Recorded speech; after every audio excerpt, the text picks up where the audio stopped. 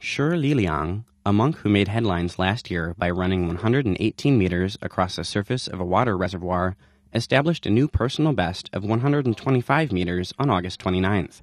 Shi, a monk from a Shaolin temple in the city of Quanzhou in southeast China's Fujian province, successfully crossed a water reservoir by running on a runway consisting of plywood boards that were connected to each other by strips of cloth. But the boards were thin and small, providing Shi with the barest amount of traction. Shi said the key is to run quickly with small steps, focusing the strength in the toes and using what little buoyant force is provided by the boards. Shi made it just 50 meters on his first attempt, but he succeeded on his fourth attempt, running 125 meters in about 50 seconds. People need to trust themselves. Last year, I failed 5 times until I managed to run 118 meters successfully.